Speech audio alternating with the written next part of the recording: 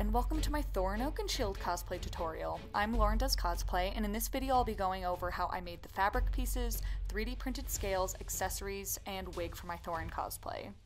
I'll be splitting this tutorial into 2 videos, and the second video will go over how I made the belt, boots, and bracers for this costume. I've been a Thorin stan for like 10 years since I saw the midnight premiere of An Unexpected Journey my freshman year of college, so completing this cosplay was really special to me. Without any further ado, let's get into the tutorial. I'm not generally one for sewing-based costumes, so this was a huge challenge for me.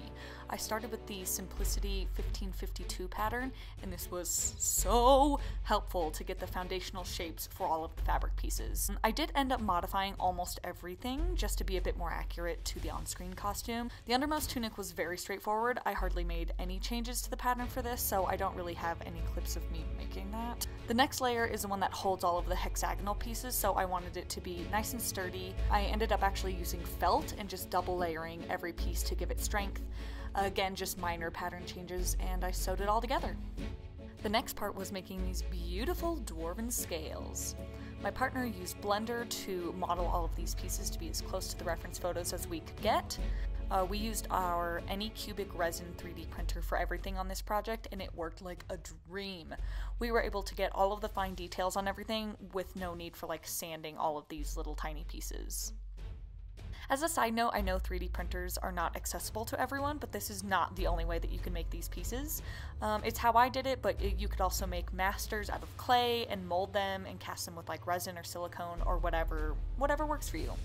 To get the scale size proportionate to my body, we did end up printing a tester of every piece shape at a different scale, so like started at a base and then printed it at 10, 15, 20, 25%, just so that we could determine how it would best fit on me. There will be a link in the description to a downloadable file if you would like to print any of the scales or accessories we designed for this project. Since these pieces don't need to be flexible, it was super easy to just hit them with a coat of bright silver spray paint and get the base color down. To knock down some of that brightness, I watered down some black acrylic paint and brushed that onto every piece. I would then kind of quickly wipe the paint off, leaving some remnants in the nooks and crannies of the piece to give it some dimension and a little bit of a worn look. I've got a lot of clips in here showing what the pieces look like before and after the weathering. I think there ended up being like 300 or 400 scales on this tunic, so the weathering did take a while, but I love these little pieces so much. I just think they're so pretty. To finish them up, I hit them with a coat of Krylon Kamar varnish spray, however you say that. Once those were done, I was able to start laying them out on the fabric and mapping out how I was going to glue them down. The glue I used was this Loctite vinyl fabric and plastic glue. I'm not sure if it was the best glue to use, but it worked really well.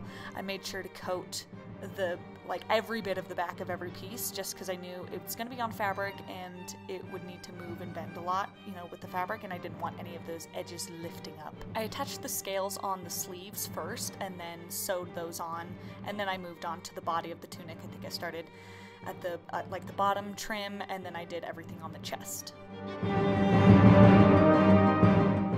So here's what that scaled tunic layer looks like when it's done. My favorite piece!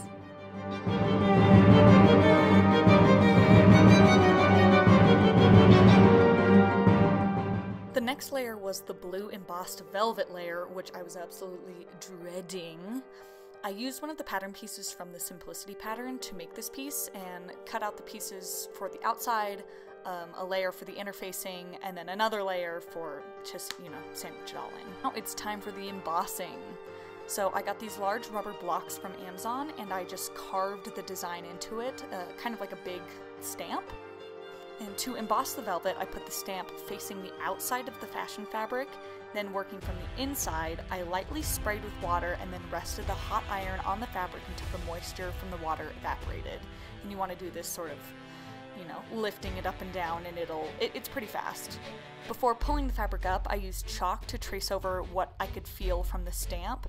Since this is a really large interconnecting pattern, it was extremely difficult to get it all pattern matched up, and it definitely isn't perfect, but having the chalk as a guide helped me to see roughly where to place the stamp for the next section. While this was by far my least favorite part of this whole build, the end result is so beautiful and it really adds a lot of detail and dimension to the coat layer.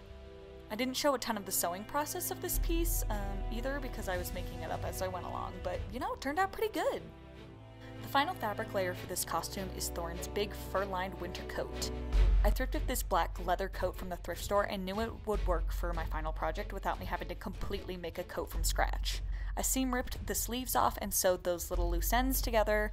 Then, practicing on some of my leftover sleeve fabric, I made a mixture of silver acrylic paint and tested a few options to see what would look, the most correct to get that sort of gray silver color of Thorin's coat, because the black didn't look quite right.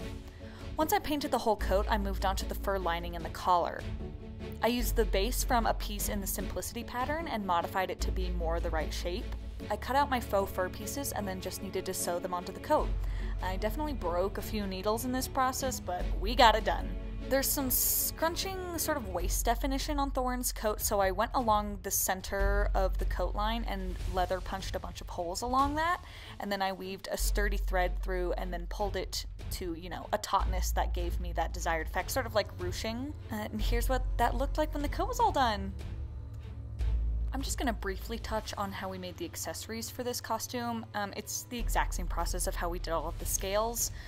So my partner modeled and 3D printed all of these pieces, and then I just did the spray paint, the black acrylic, wash, and then the top coat. For this we made 2 of his rings, his little hair baubles that go on the end of the braids, and of course the key to Erebor. The final piece I worked on in this video is the wig. I started with a really great base from Webster Wigs. This was Ariel in dark brown. It was already the right color and texture, so I just weaved in some gray hairs from another wig I already had. And I did the little braids at the base of the ears, put the baubles on, and that was it.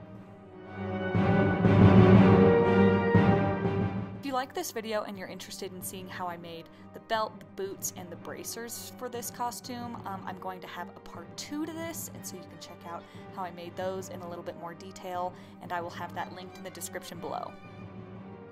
I hope that you find this video useful in some way if you decide to make a Thorin cosplay.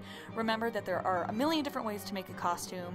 If some of my methods don't work for you, there's other ways to do it. This is just what I had access to, and this is how I made my costume. The next video I'll be working on is an armored Galadriel from the new Rings of Power series, so stay tuned for that one. Thank you so much for watching. Bye-bye!